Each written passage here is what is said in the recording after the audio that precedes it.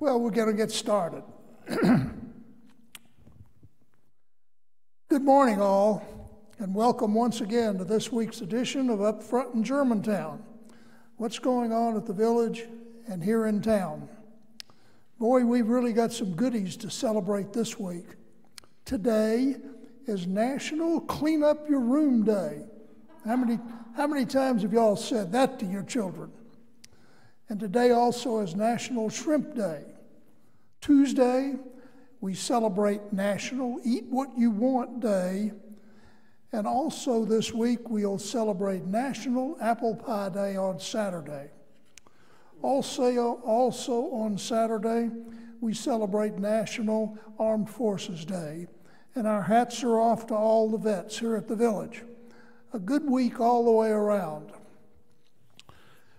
Two members of the Germantown Police Department were honored recently. Officer Charlene Stimson was honored and awarded the department's 2020 Dispatcher of the Year Award, and Officer Evan Teal was named the 2020 Reserve Officer of the Year. So congratulations to both for jobs well done. We still have good news here to report as the village continues to have no new COVID-19 cases. However, we need to keep our guard up, folks, because the caseload is up in town. So, wear a mask when you go out, wash your hands with soap and water often, keep 6 feet between people, use hand sanitizers in between hand washings. Those are mighty easy rules to follow to stay safe. We understand that there's going to be some work done by the city to improve the 4-way stop at Exeter and Neshoba, and this should start very shortly.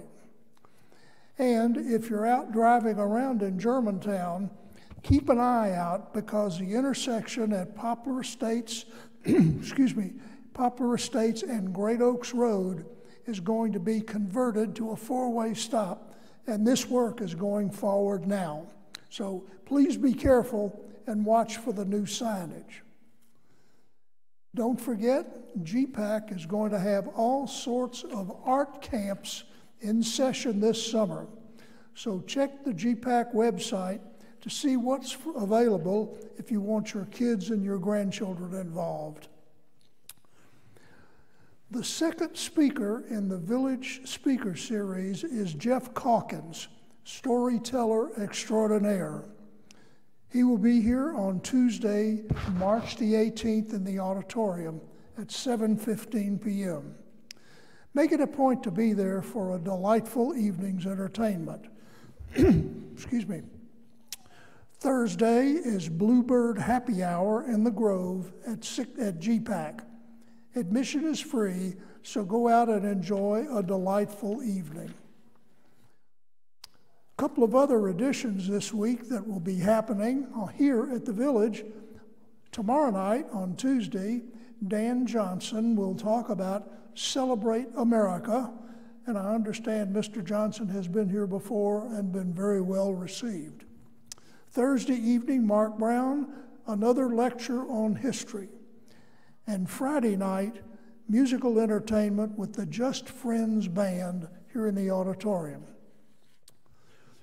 Face-to-face meetings have started once again in Germantown, and I can't tell you what a pleasure it is.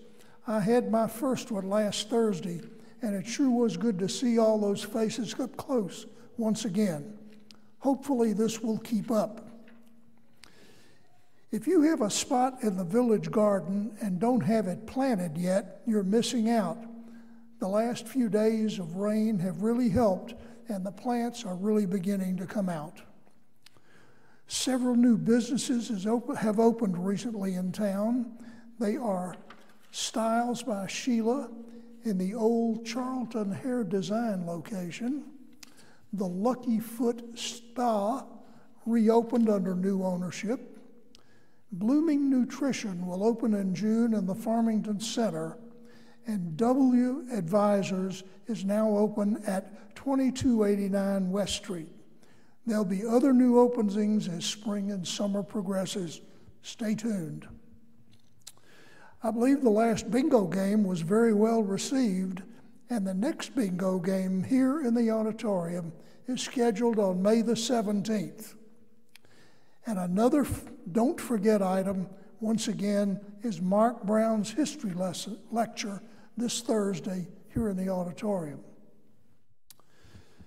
If you have questions about the Village Charitable Trust, contact Ken Plunk or Dan Norton, who can answer all those questions. And if you want to know more about the Village Veterans Memorial, just ask Dave Olinger or John Crosness. They too can answer all your questions. The rules, once again, folks, are simple. Wash your hands often with soap and water. Wear your mask when you go out. Keep 6 feet between people and use hand sanitizers in between your hand washings. Easy enough to stay safe. Thanks for your time again today, and that's it for another week. Have a great day, and we'll see you next Monday. Same time, same place. Thanks for stopping by, everyone.